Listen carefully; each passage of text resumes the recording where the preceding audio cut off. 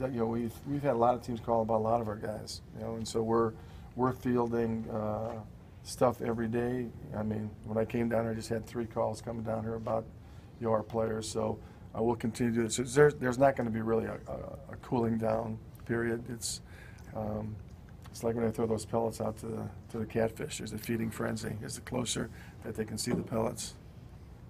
You talked to Love recently, or where are you guys at in your communication? I talked to all of our players. What are the prospects that you trade him by Thursday night? I don't know if there's that prospect that we'll trade anybody by Thursday night.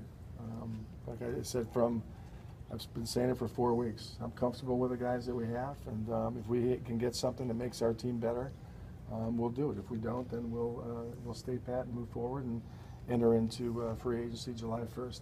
How much movement do you usually see on a draft board?